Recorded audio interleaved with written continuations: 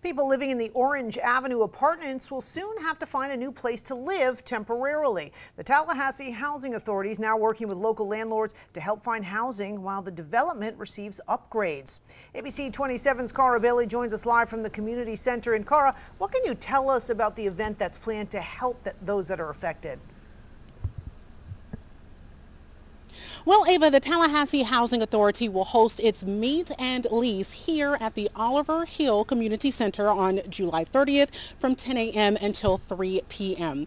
All 200 families that are currently living in the complex received a notice on July 9th that they would need to secure alternate housing within 90 days in order for the complex to take on a much needed upgrade.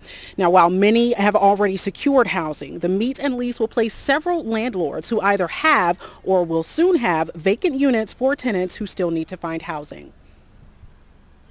We've been renting apartments under the Section 8 program for the past many years, and we've never had a problem with a family not being able to find a unit.